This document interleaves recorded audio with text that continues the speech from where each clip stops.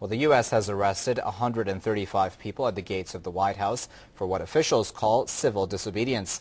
The protesters demanded Washington withdraw the U.S. troops and end the war in Afghanistan.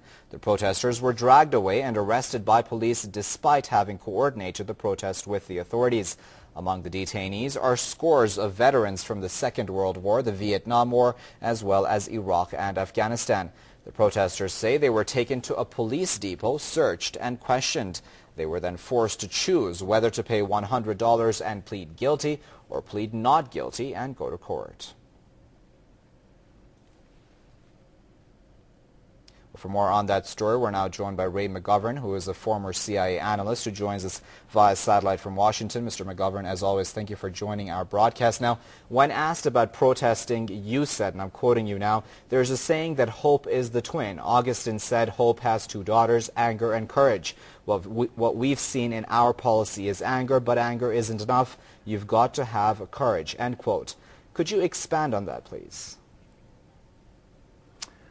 Well, yes, it's very anger-inducing to watch the kinds of things that were reported just now in your show, innocent civilians being branded militants and being killed in the certain parts of Pakistan and, of course, all over Afghanistan. So anger is extremely appropriate, and Thomas Aquinas said that it's a virtue. What do you do with that anger? Well, you try to inform your fellow citizens. You write, you speak, and when nobody listens or nobody hears, then there comes a time, as Martin Luther King Jr. said, where you have to put your body into it if you really believe strongly that we need to get our country back on course.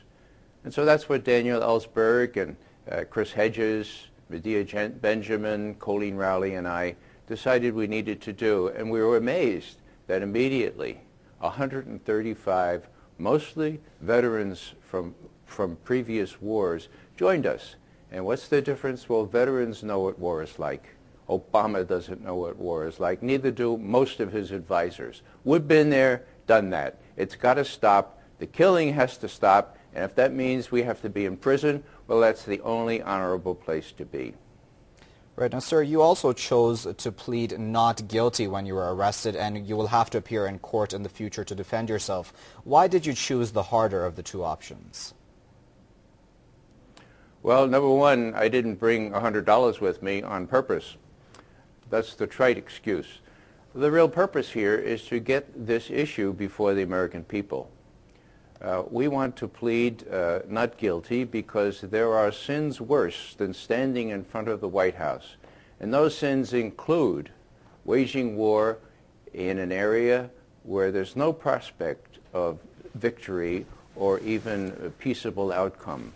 Those are the issues here, and what some people call a necessity defense has been successfully tried in many cases, one out in Nevada recently.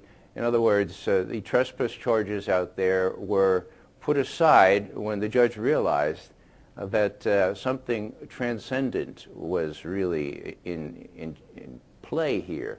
In other words, trespass, if there's a no trespass sign on a property and the house is burning, children are trying to get out, what do? Do you drive by and say, oh, there's no trespassing there? No, you go in there and you rescue the children. We're trying to rescue the children, whether it's in Afghanistan, Iraq, God forbid, Iran, Pakistan now included. We're trying to rescue the children. And we all have children, and many of us, like I, have 8 grandchildren. And we want America to measure up to the kind of country we were privileged to grow up in, and it's a far cry from that now. Right. Now, sir, the protest you were a part of has been called, I'm quoting now, the largest civil resistance action ever organized by former military personnel, end quote. Will it affect U.S. foreign policy, especially in Afghanistan?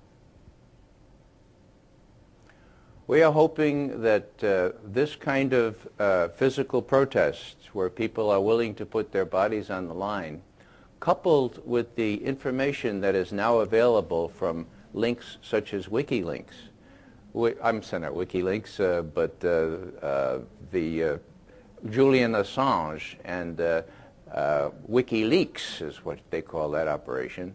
For the first time, Americans are able to find out what's going on. Now, what's going on in their name, I should add. Now, it's easy enough to say, well, Americans don't care. Americans really can't be bothered. Americans can't handle the truth. Well, that remains to be proved. You know why? Because they haven't been given the truth. So QED, what remains to be demonstrated is that Americans don't care about the truth, and I think they do. And now they have a chance to get the truth and see the atrocities that are being done in our name, not only from the Army in Iraq and Afghanistan, the ground truth reports, no one questions the authenticity of these reports, but also from the State Department cables, which daily are revealing atrocities that most Americans will not abide, done in their name. For example, Pfizer pharmaceutical experimenting with experimental drugs on Nigerian children without the permission of their parents. These things go on, the State Department knows about it, and they just don't care. We need to care.